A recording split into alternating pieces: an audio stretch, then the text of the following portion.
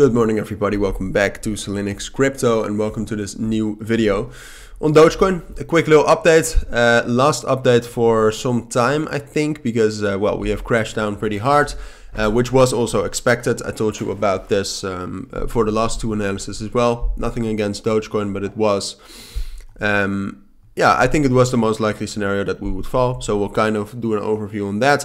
But we'll also talk about when we can expect to go up again.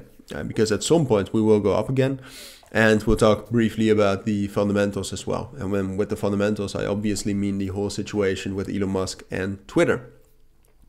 But yeah, we'll talk about all of that. Before we get into that specifically, if you want to receive daily trading signals and make some profitable trades, check out the links down in the description or the pinned comment, and there you'll find instructions on how to join.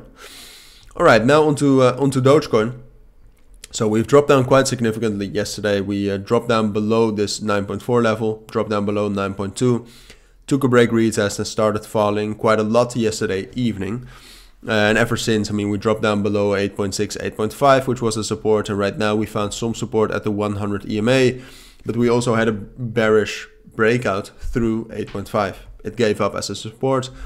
So that's now our resistance. Now altogether, quite a lot of this momentum, I think, was caused by the removal of Dogecoin as a logo, which at some point of time that was to be expected. Maybe it will still get some sort of a tail end right now, but it's not something I expect. So that happened. That caused more bearish pressure. Right now, the only thing which could really provide some strong bullish momentum on the short term is if there's, as I said, if there's some sort of a follow-up by Elon Musk, which is a possibility. I mean, if there's some sort of a tweet by him, I think we can break above 8.5, 8.6 and get up to 9.2, 9.4 easily again. It's just that I cannot predict something like that. Right now, if we purely take a look at the technicals, we found support, but we also have major resistance now, especially between 8.5 and 8.6 is major resistance. So what I expect is that we can get up there, but from there we will find resistance and drop down to this level right here, which is more interesting, between 7.8 and 8 cents. First of all, that's a strong technical level. You can also see that. Second of all, it has the 200 EMA in there.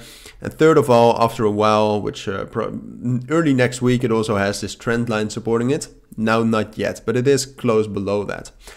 So what I expect is that we will drop down to that level if there's no news, if there are no fundamental developments. And from there, I think we can actually hold it and start to maybe regain some bullish momentum. That is 100% dependent on what Bitcoin does, though, I think.